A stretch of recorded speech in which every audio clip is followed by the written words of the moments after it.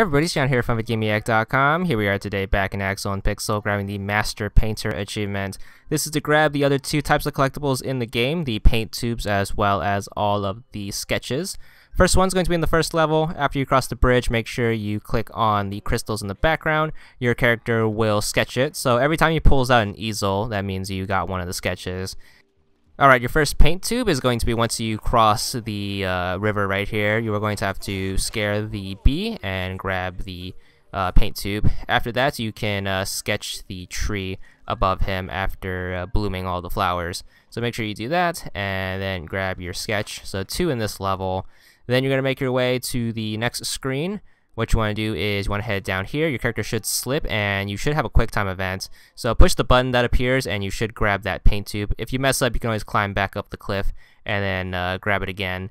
Next parts, you are out of the cave after the flying sequence. You're going to have to click on the dandelions after the dragonfly kidnaps your donkey.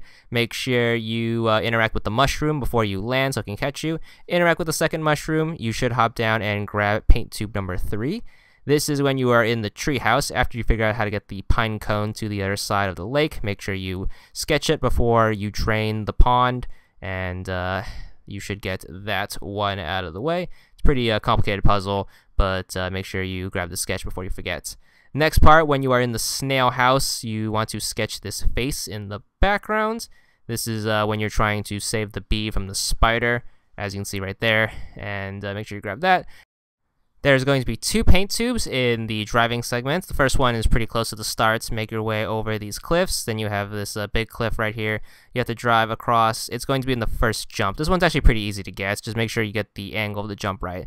The second one, however, is a little hard to get. It's after this big cliff right here. So after you jump that, get ready to be on the lookout for it. You're going to have a few small jumps right here. And once it starts climbing, that's when you know it's going to appear. So right past this tree, you have to make sure you get this at the right angle. So make sure you turbo in the middle of the hill, and if you can't get it, make sure you do a flip, and then you should be able to just barely get it.